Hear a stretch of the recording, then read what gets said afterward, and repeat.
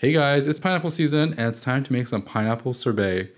Super sweet, super delightful, and also very refreshing, no sugar added. Used a Ninja Creami to make mine and it only took about 4 minutes. You can also use a blender. What I did was I peeled and took out all the seeds of all the pineapples. This is totally fresh, super ripe, super fragrant. And I'm going to go ahead and smush it all down into that container. So we're going to freeze this for 24 hours.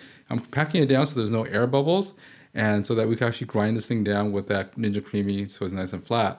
Again, super dense. All it is juices, no sugar added. So I'm going to leave this in the freezer for 24 hours so that it's nice and hard so that we could grind it down with the Ninja Creami. It takes about 4 minutes on sorbet mode and instantly becomes this nice creamy pineapple sorbet.